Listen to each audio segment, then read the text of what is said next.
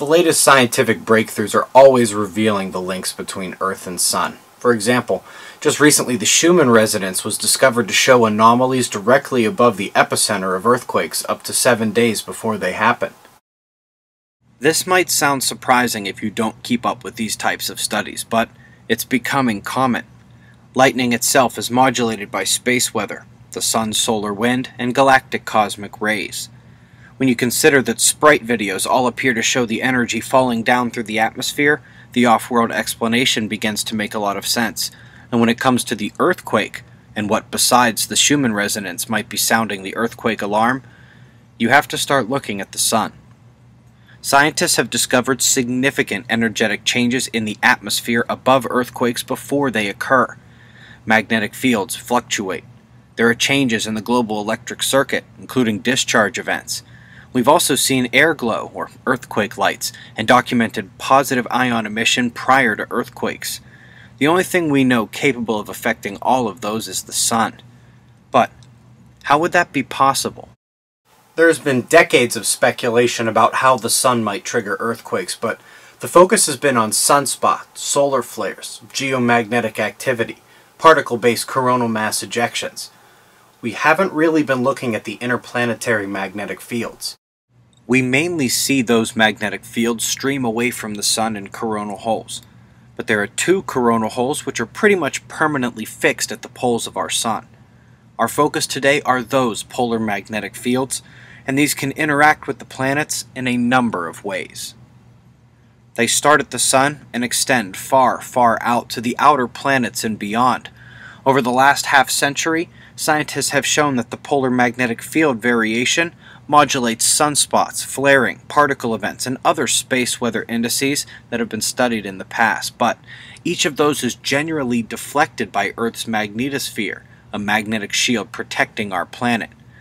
The interplanetary magnetic fields, however, can sync up and bypass our shield, dumping charged particles into our system.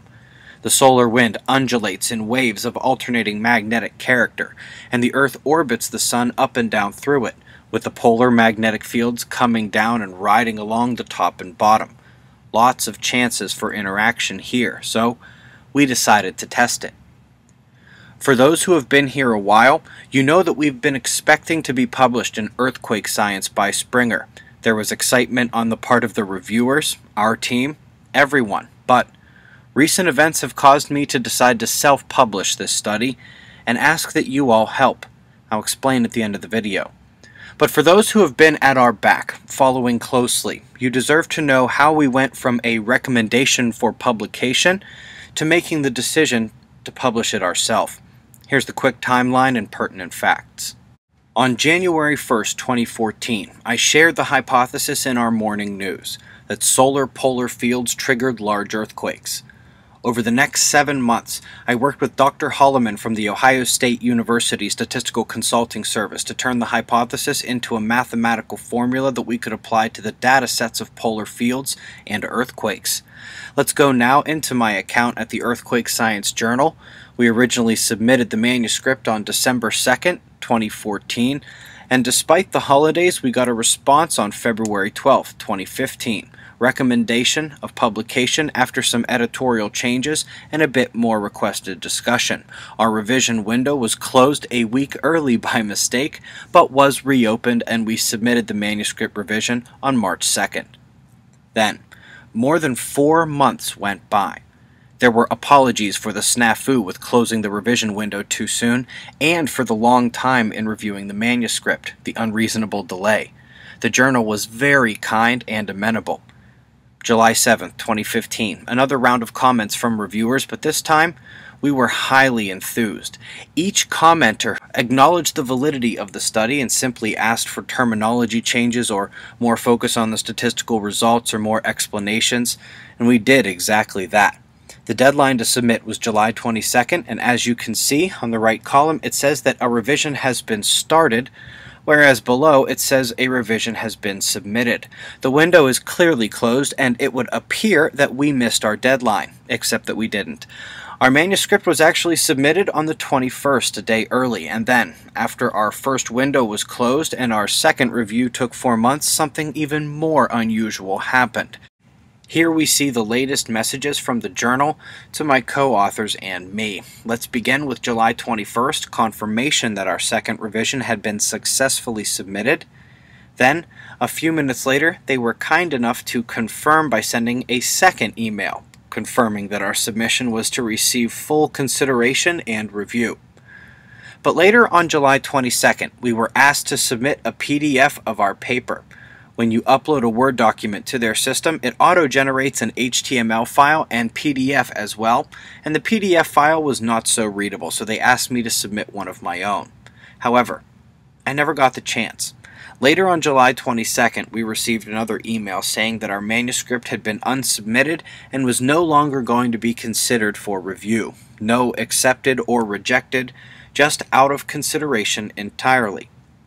Since they don't have timestamps here on their website, let me go into my email for a moment so we can see when each message was sent. The July 21st message is obviously confirmation of our successful submission on time. Then we have the request for the PDF came in at 12:02 a.m., 2 minutes after the deadline ended, and then 138 minutes later at 2:20 a.m. our manuscript was removed and locked out, meaning that we cannot get in to change anything or submit the PDF they asked for. In the middle of the night, we were locked out in the span of just over 2 hours. We've sent emails to both Earthquake Science and their parent group, Springer. They have all gone unanswered. One phone call ended in a disconnection that I'll blame on the phone company for my own sanity. These are the magnetic fields of the Sun. The purple and green are the interplanetary fields, and one must admit, this looks fairly complex, but due to the field variation and Earth's orbit through different heliospheric latitudes, the polar fields we measure actually have a nice oscillation between stronger northern fields and stronger southern fields, and then every 11 years or so the polar fields begin to reverse, triggering sunspot maximum, and you can see that the colors have now switched sides. This can be visualized graphically like this, the full data set of polar fields from Stanford University. You can see the 11-year pole reversal cycle centered around magnetic neutral, but also a shorter oscillation over about 1 year, responsible for those large up and down curves amidst the larger ones. This is largely the effect of Earth's orbit traversing different positions in the heliosphere. Now, we looked at both the north and south and the average polar field so we could determine if Earth was seeing more of the north or south at a given time and make quantitative analyses of those times as well. Dr. Holloman has said that the most striking aspect of this system is its simplicity. While the algorithm looks complex on paper, it is merely the mathematical language of looking for the peaks in magnetism and the polar reversals of these fields, where the magnetism is high versus where it is low. When does that one pole reverse? When is the Earth subjected to an average force reversal where the green line crosses the center? These simple factors are all that we used with the exception of a delay factor following big quakes, and we were only looking for those biggest ones. If the tectonic stress is triggered in a big quake, we shouldn't expect another one right away, so big events must be factors as well.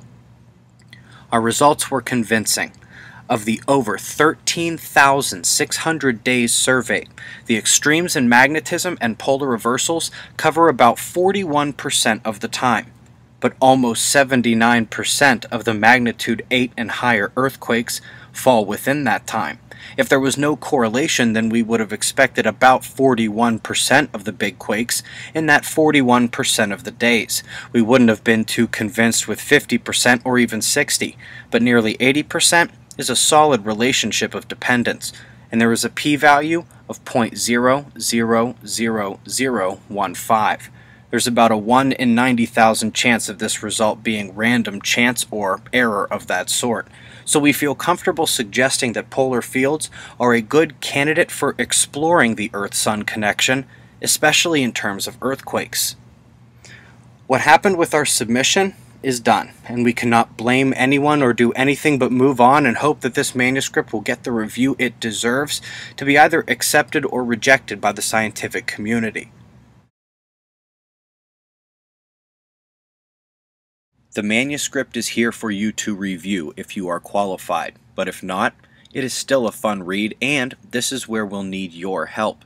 There's a seismologist, geologist, geophysicist, or astrophysicist at a university near you. This information needs to get to them. This study is basic, it establishes the connection, but without yet being able to offer a predictive element for these massive disasters. Once there is dissemination, understanding, and further study of these processes, however, it may just be possible to use real-time solar data to predict earthquakes.